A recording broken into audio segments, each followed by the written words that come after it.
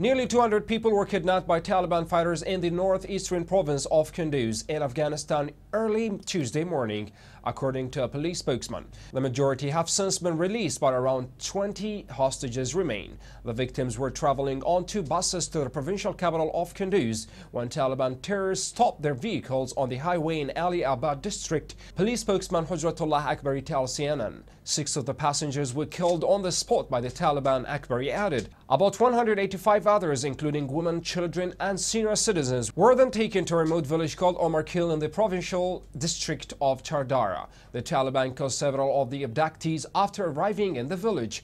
It's not clear how or why the majority of the hostages were able to go free. Police are working with community and religious leaders to investigate this situation and to secure the release of the 20 or so remaining hostages.